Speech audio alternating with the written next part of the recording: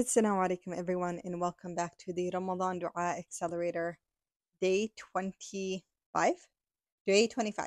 Today's verse that we're going to be going over is actually not a dua per se, but it's one of my favorite verses in the Quran for the reason that it shows us the attitude that we should have about dua. And I actually really do think it's going to blow your mind, because when I first learned it, I was like, this is a really powerful way to look at the way we spend time with Allah subhanahu wa ta'ala.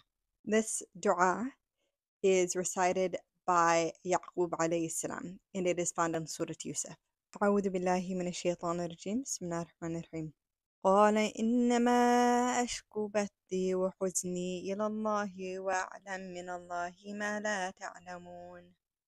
Before I read the translation, I'm actually going to read the translation of the verse right before this one. So right before this one, the translation goes, they said, by Allah, you will not cease to remember Yusuf until you lose your health or even your life.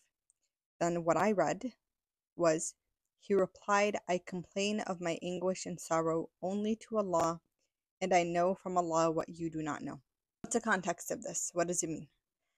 Well, this is found in Surah Yusuf, which is the surah about the story of Prophet Yusuf alayhi salam. And Yaqub alayhi salam, being a prophet, has such immense love for his son Yusuf. I mean, it was very clear even to his other sons that Yusuf alayhi salam was his favorite son.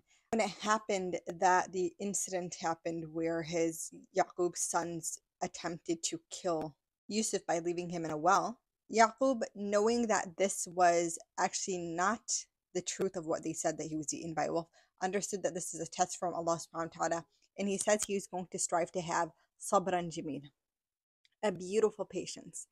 And that doesn't take away from the pain. And I think what is really powerful about Yaqub alayhi salam's story as it relates to Yusuf is it really humanizes grief and emotion, right? Prophet Yaqub is a prophet, and yet he still feels sadness, he still feels grief.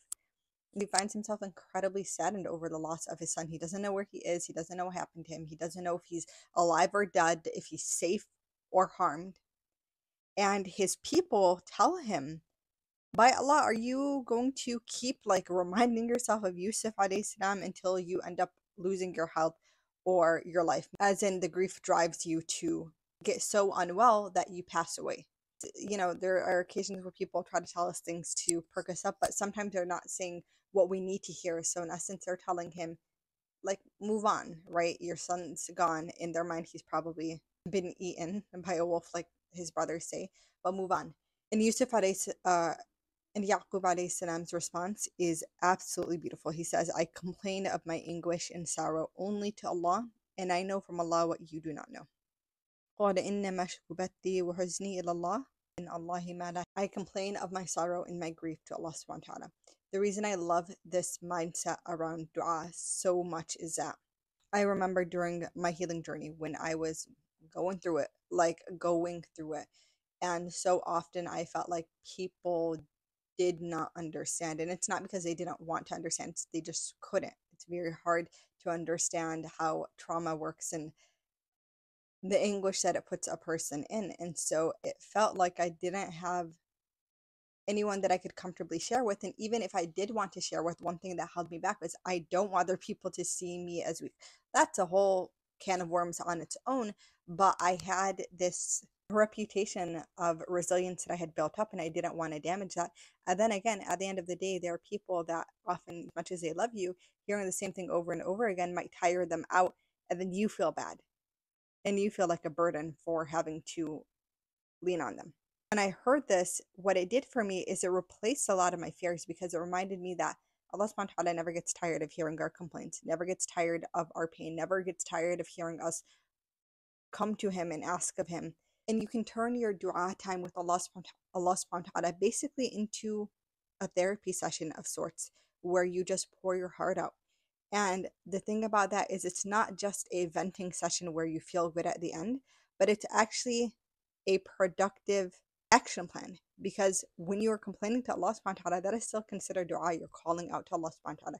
And it may be through that He changes, even if you don't specifically ask for relief from the situation, that He changes the situation so it is not weighing on you as much. Now, I need to preface all of this by saying that this right here is the highest level of patience. A beautiful patience that which was described by Yaqub alayhi salam is understood by scholars as having so much patience that the only one you complain to is Allah subhanahu wa ta'ala and not human beings. Now, does that mean that we should be encouraging people to not talk things out, to not seek help from other people? No, mental health is such an important thing to discuss.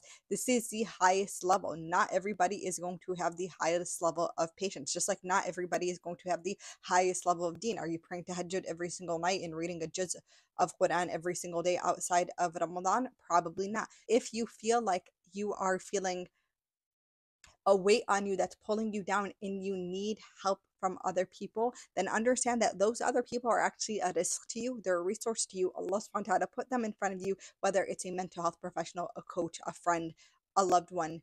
See them as your risk and as part of Allah subhanahu wa ta'ala's answer to your du'as. But also practice this time with Allah subhanahu wa ta'ala where you complain of your anguish to Him solely.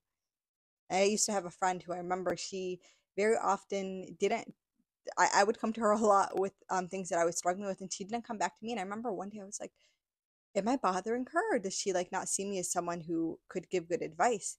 And one day she was opening up to me that her sister was saying the same thing. And she said, it's not that I don't want to come to people, but I'd rather complain to Allah subhanahu wa ta'ala. And I was like, that truly is such a beautiful perspective. So I hope that this reflection helps you guys. If you liked this video, then please hit like, comment below, and if you're not subscribed, as always, please subscribe. And I will see you in the next one. Assalamu alaikum.